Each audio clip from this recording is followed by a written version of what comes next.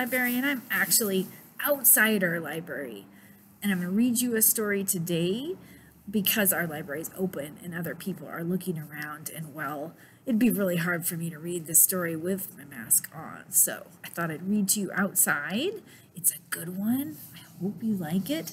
And it's part of the Tomten Tales, which was written by Astrid Lindgren, who's one of my favorite authors. And it's a two-part series. It's the first story is the Tomten, and the second story is the Tomten and the Fox. And this book is illustrated by Harald Wiberg. So let's open it up, see what it's all about. If you don't know about the Tomten, you're in for a treat. This book is published by Floris Books, so I know you guys are really good at this. I heard a couple of you, yes, you thanked us for reading it virtually. Okay, there we are. Wow. It is the dead of night, and the old farm lies fast asleep, and everyone inside is sleeping too.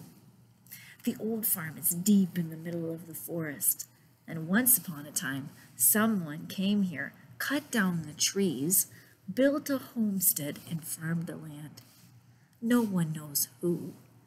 The stars are shining in the sky tonight, and the snow lies white all around, and it is bitterly cold.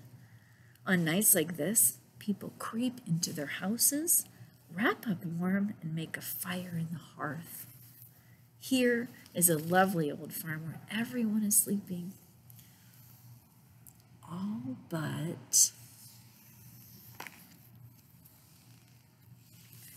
the Tomten is awake. He lives in a corner of the hayloft and comes out at night when all the people are asleep.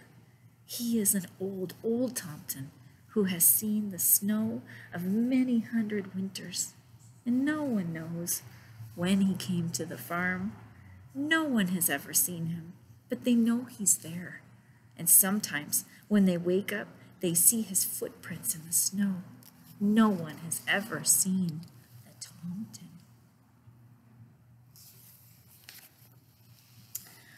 On small, silent feet, the Tomten moves about in the moonlight. He creeps into the cowshed and stable and storehouse and tool shed. He sneaks between the buildings, making tracks in the snow.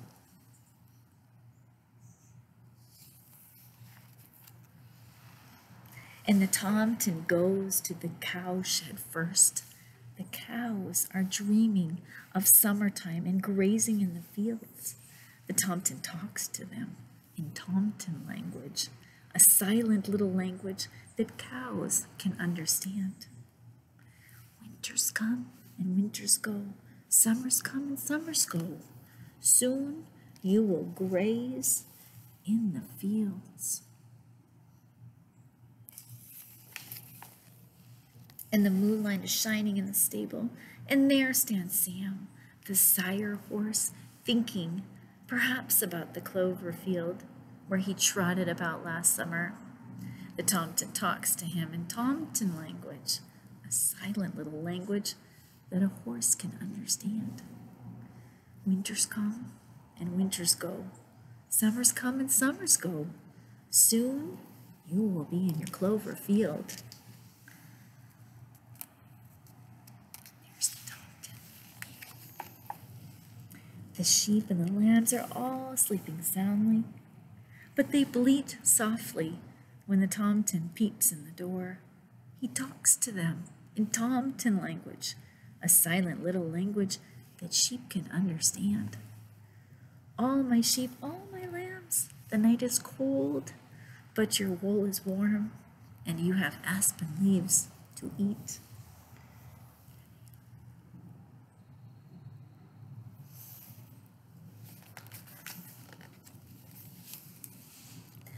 On, then on, silent, small feet, the Tomten goes to the hen house, and the hens cluck contently when he comes. He talks to them in Tomten language, a silent little language that hens can understand. Lay me an egg, my lovely chickens, and I will give you corn to eat.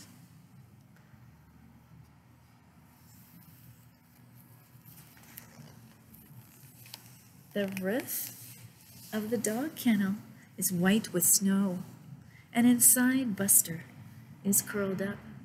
Every night he waits for the Tomten's visit. The Tomten is his friend, and he talks to Buster in Tomten language, a silent little language that a dog can understand. Buster, my friend, it is cold tonight. Are you cold in your kennel? I'll fetch more straw, and then you can sleep.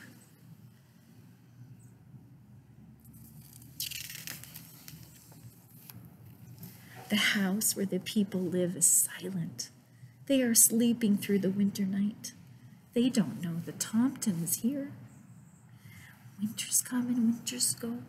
I've seen people large and small, but they have never seen me.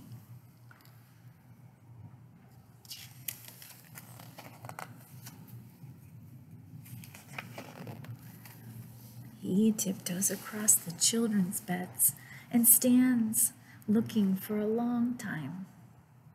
If only they would wake up, I could talk to them in Tomten language, a silent little language that children can understand.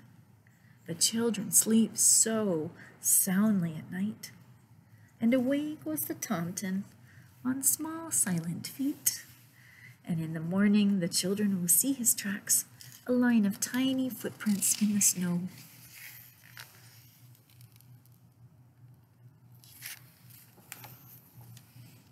Then the Tomten goes back to his cozy little corner in the hayloft, where the cat is waiting for him. She wants some milk, and the Tomten talks to the cat in Tomten language, a silent little language that a cat can understand. Of course you may stay with me. Of course I will give you milk.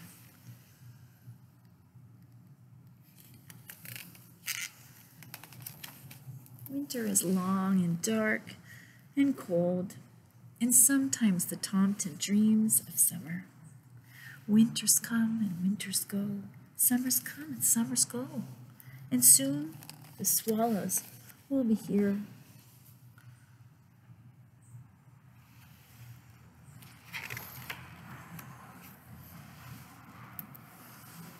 The snow lies white all around the old farm in the forest, and the stars are shining in the sky.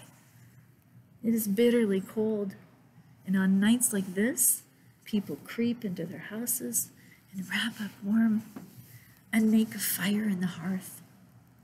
Here is a lonely old farm where everyone is sleeping, all but one.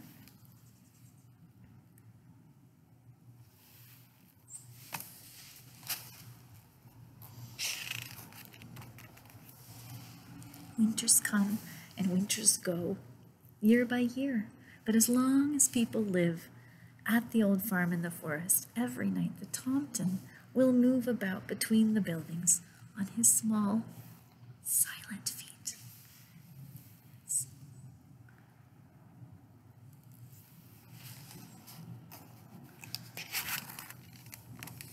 That's the Tomten. Let's do the other story too. And that one's called The Tomten and the Fox. The fox lives deep in the middle of the forest, and when evening comes, he leaves his den. Where can a hungry fox find something to eat? Creep silently, Mr. Fox. Creep silently to the farm.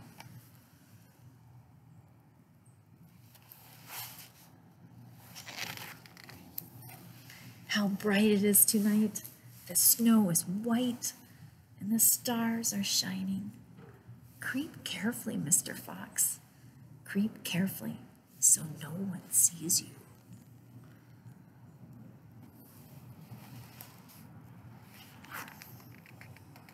Careful, There is a light in the window and people inside the house. Perhaps you think no one will look out to see a hungry fox coming through the snow.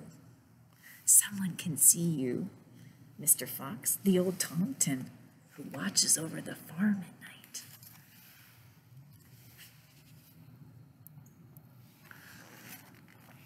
Inside the house, children are playing. They don't know about the fox or the Tomten outside in the snow. They only want to enjoy Christmas and play as much as they can before bedtime.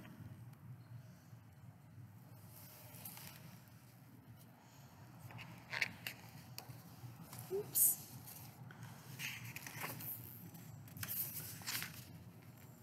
I missed a page. The fox sneaks into the cowshed. Is there anything for a hungry fox to eat? Creep silently, Mr. Fox. Creep silently so no one can hear you. Inside the cowshed, it's dark and quiet, and the cows are fast asleep. Why would cows care about a fox?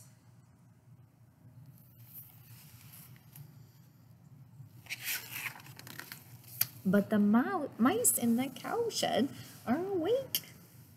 Hey, Mr. Fox, catch us if you can. We'll just scamper away down our mouse holes. Come on, come on. Come on, Mr. Fox, catch us if you can. But what fox cares about mice? There's something nearby that tastes much better. See what it is? Look out, hens. Here he comes. Help! Squawk the hens. Here comes the fox. Help! Oh, help!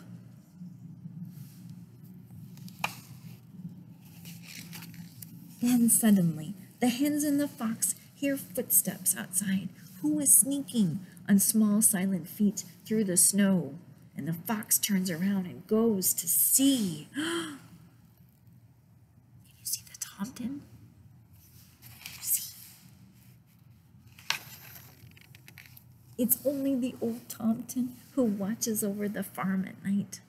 Were you frightened, Mr. Fox? Haven't you seen the Tomten before, moving between the farm buildings on his rounds?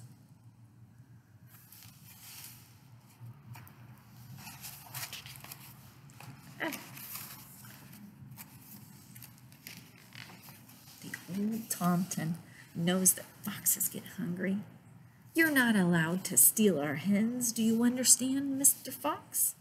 Hens? Says Mr. Fox. Which hens?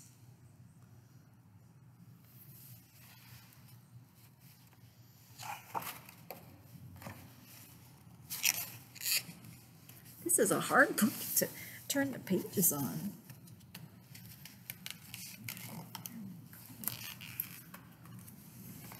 The ones you saw when you poked your hungry nose through that little door, says the Tomten. I was only looking, Mr. Fox says. There's nothing wrong with looking.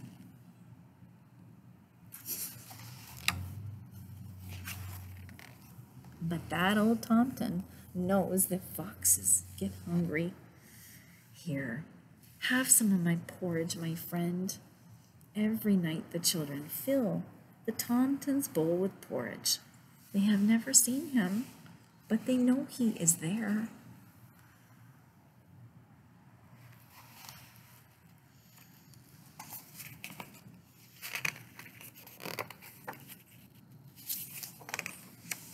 It tastes so good, doesn't it? Eat up, Mr. Fox. You can share my porridge every night if you like, but don't touch our hens. We'll see, says the fox. Thank you for sharing your porridge with me.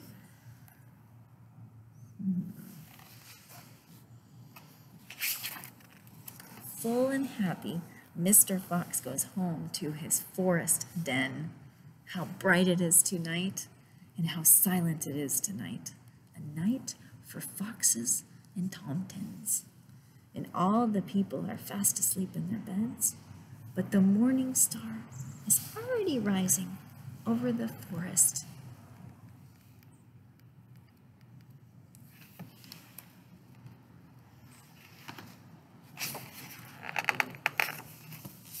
This is hard.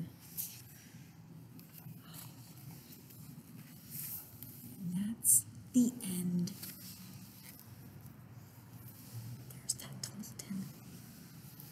I hope you like that story. It's one of my favorites. I like it a lot too. And I hope you have a really good weekend and whatever events you have planned. And I hope that you'll see us next week. So take care, and maybe if you need to put a bowl out for that Tomten, maybe that would help. Or maybe a couple birds. Okay. Bye-bye.